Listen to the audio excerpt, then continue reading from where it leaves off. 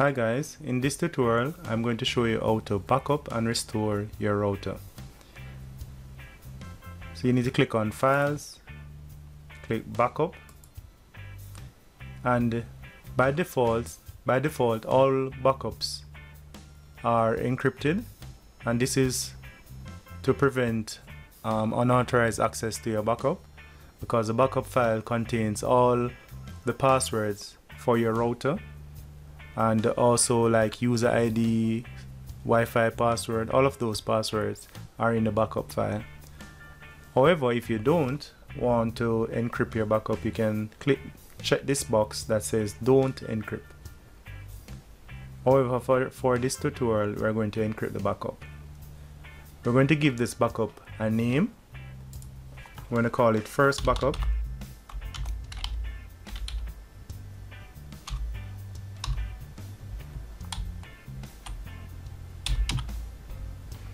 And a password. The password, we don't need to set a password, because by default the backup will be encrypted with the password of the router.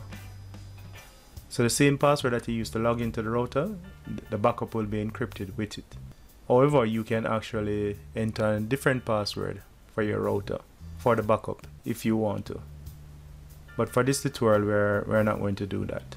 So click backup, and now we have created a backup of the router. There's another way of doing a backup of your router, and that is through the terminal. Click new terminal, and the command to do this backup is export space file equal and the file name. So we're going to call this first export, and then enter.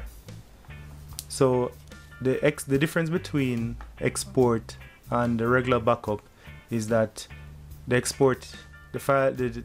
configuration of your router is exported to a text file, which is really a script, and that script can be loaded back onto your router. So I'm going to show you that. So there are two files now, and in order to view the file, we're going to move these files to our desktop. So we're going to open your desktop,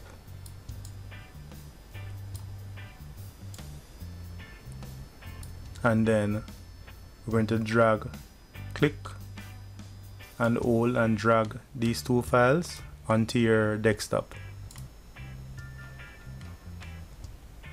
So you realize that the extension one of the files has a .backup and the other has a .rsc.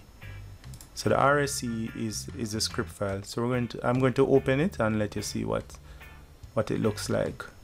All right, so this is the file. So you realize it's a script. So these commands can be executed from the terminal. So you could actually copy these settings and paste it at the terminal, and it will be applied. So all right, let us try and copy this.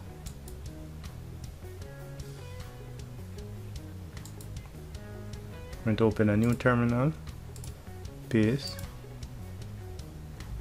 and then press enter. So say I'm going to change. So you want to change the range. So this script allows you to change the configuration of your router before importing it. So that's one of the advantages of exporting as a script versus the regular backup. So say we're going to use a different range. So we're going to use 2 to say 3.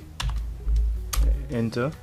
So there's a pool that has already have the name DHCP, so we won't be able to restore it with that name. So you could change it to DHCP2 and press enter. So now we have imported the settings as a new DHCP pool. So in this tutorial you don't need to worry about what are pools and DHCP and so forth. We get to that in another tutorial. In order to restore the regular backup, you would highlight the backup, then click restore, and it will ask you for the password. So the password, you need to type the password for your router right here and then click restore. Then your router will reboot and then the restoration process will start. So that is how you back up and restore your router. And that's it for this tutorial, and stay tuned for more tutorials like this, and thanks for watching.